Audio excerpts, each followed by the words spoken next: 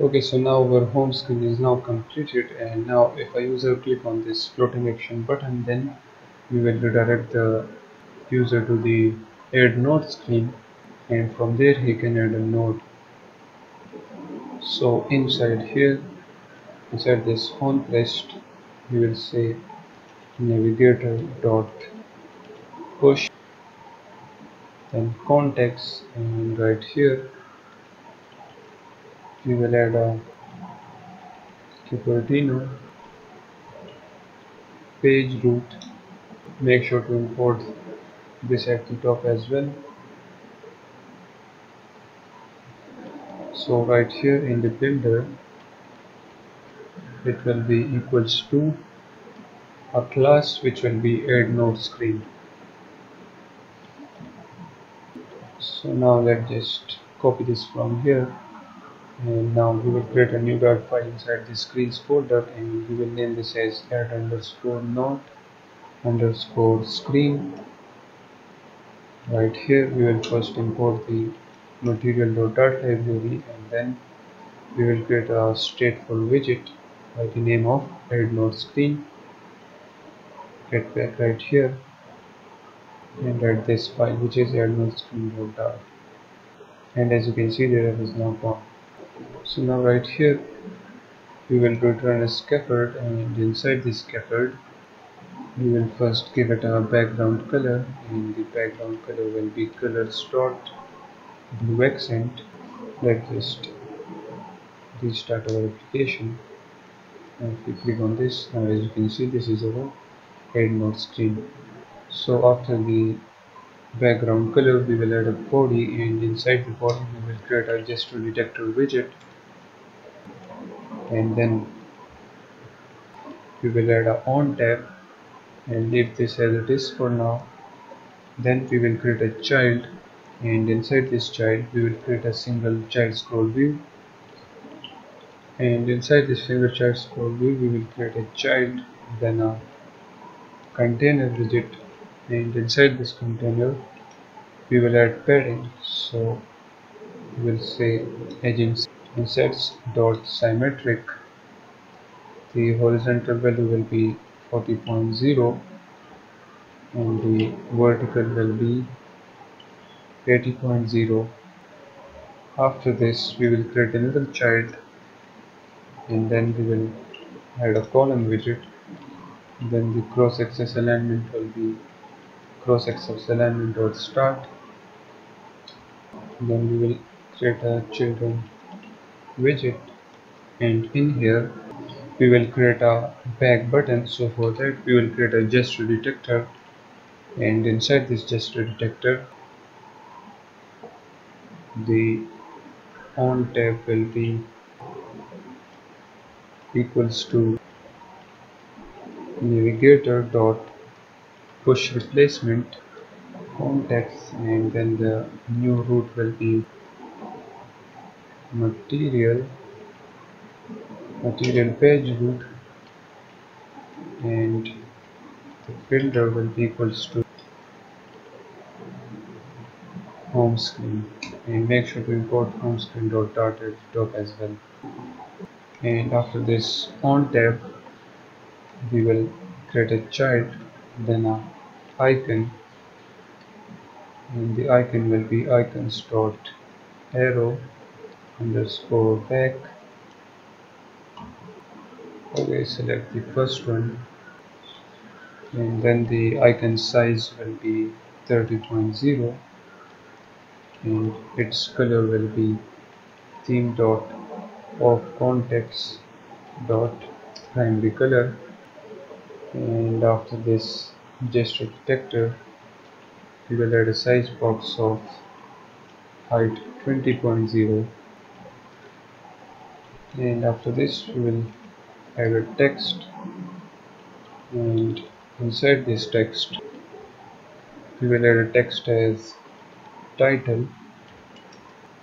Then we will give it a style, so style, then text style, and in here the color will be colors dot deep purple.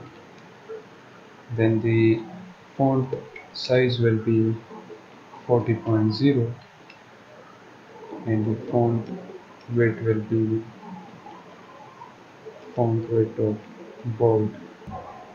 So after this text field, we will add a size box of height 10.0. Then we will create a forum, and inside this forum the key will be underscore forum key.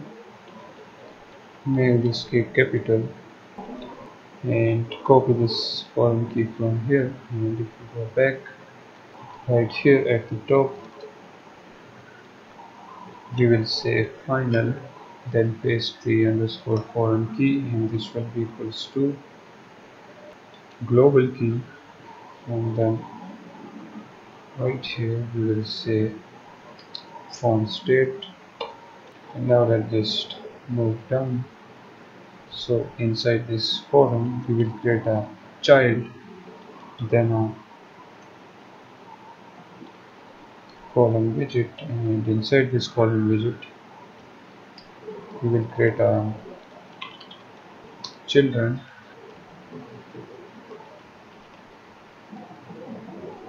and in here we will add padding, and the padding will be edge insert dot symmetric, and we will only add padding for vertical, so vertical will be 20.0. After this we will create a child, then a text form field, and inside this text form field we will give it a style, so style then text style, and the font size will be 18.0. Then we will add a decoration, then input decoration, the label text will be title, then the label style will be text style, and the font size will be 18.0. Then we will add a border, so the border will be outline input border, then the border radius will be border radius dot circular, and the value will be 10.0. And now we can just simply copy this padding and paste it right down below. This label text will be changed to date, and right here the read only will be set to true. It is because when we click on this, when we click on the date, then the keyboard will not appear, so this will hide the keyboard. And after this the controller will be underscore date controller, and copy it as well. And if we move at the top right here, we will say text editing controller, then paste the underscore date controller right here, and then we will say text editing controller. After this we will create another two variables. For the first one will be for the date format, and make sure to import the intl.data at the top, so the date format, and then we will name it as underscore date formatter, and this will be equals to date format. Then we will type month, then day, and after this we will add a year. So we want the date in this format. It will first show the month, then the day, and then the year. And after this, the next we want to create, it will be a list string, and its name will be underscore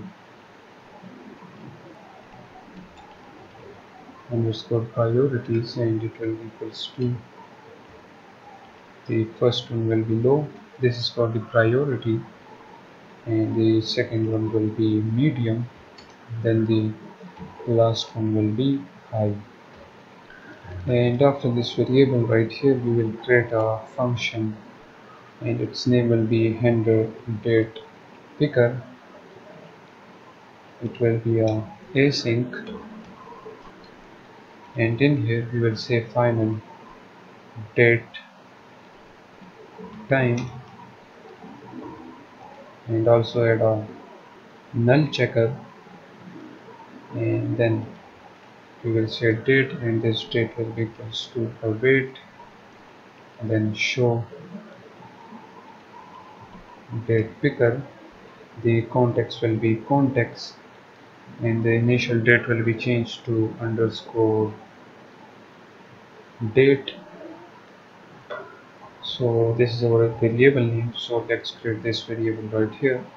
So type date time and then underscore date, and this will be equals to date time dot now. So it will show us the current time by default.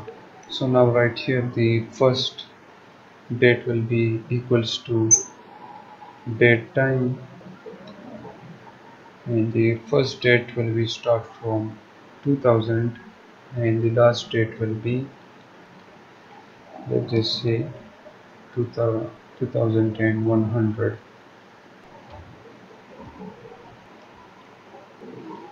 Right here also add date time,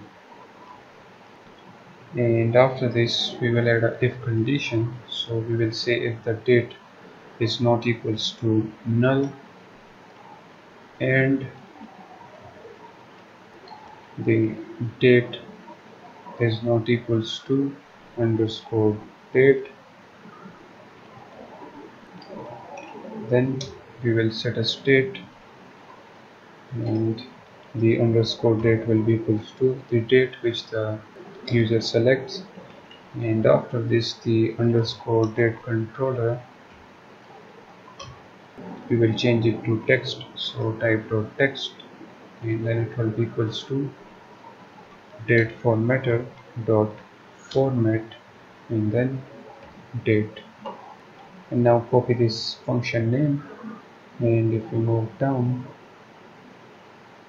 right after this style we will say on tab, and in here we will call this function.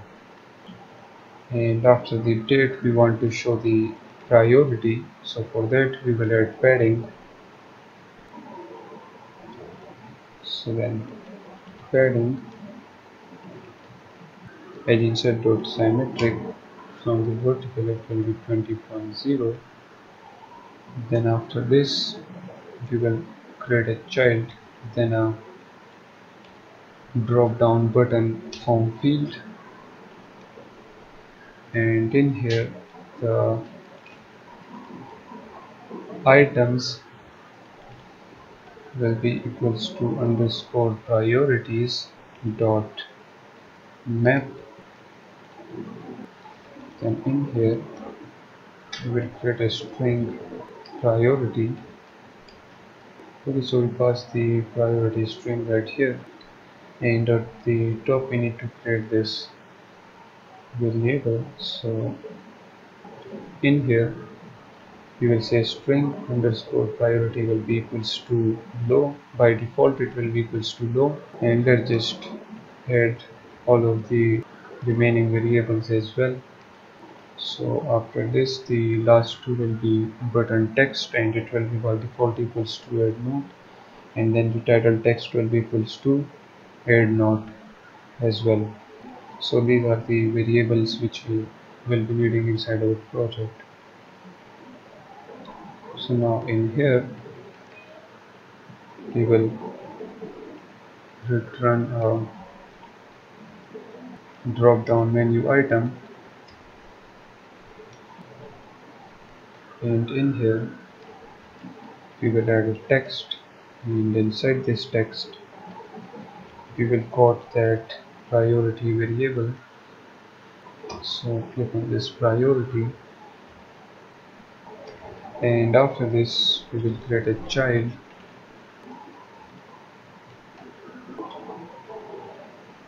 then a text, and inside this text, let's just remove this from here. After the priority we will give it a style, then text style, and inside this text style the color will be colors dot black, and then the font size will be 18.0. Then right here we will say dot to list, and right down below we will give it a style. So style, then text style, and in here the font size will be 18.0. Then after this the decoration will be input decoration, and inside this input decoration the label text will be priority, then the label style will be text style, and the font size will be 18. Then we will give it a border, so border and outline input border, then the border radius will be border radius dot circular, its value will be 10, and then outside this input decoration its value will be underscore priority. And if we move up right here, the value will be equals to priority, and now right here we will add a on changed, and we will pass the value. Then in here we will set a state, and then the underscore priority will be equals to value dot to string. So if the user select the priority high, medium, so then we will change that accordingly, and then we are changing it to string as well. So now if we restart our application, as you can see this is our home screen, and now if we click on this, this is our add node screen. Let's move up. Right here we will say add node, restart. Okay, so it is changed right here. Remove this from here, and right here we will say add node. Now as you can see this is our add node screen. So here we can add a text for the title, and right here if you click on it, as you can see it didn't show the keyboard, because as I told you this is because of this grid only. And right here we can select any date, and if we click OK, as you can see it is changed to 20 August. And then here is our priority, so if you select the medium or the high, as you can see it changed the value accordingly. So this is it for this video.